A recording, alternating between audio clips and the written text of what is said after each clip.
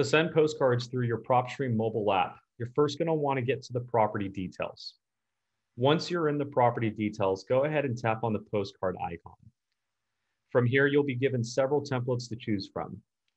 Once you've identified a template that you'd like to utilize, go ahead and tap on the blue arrow just to the right of that postcard template. From here, you'll have multiple sections that you can customize. To customize a section, go ahead and tap on a section, and you'll be provided with the ability to insert your own customizable fields, like your first name, business information, the homeowner's information, as well as their property information. You can also change your font size, as well as font colors, and other tools are available to you as well. Now, any changes that you apply, make sure to hit the Done button at the top right to apply those changes.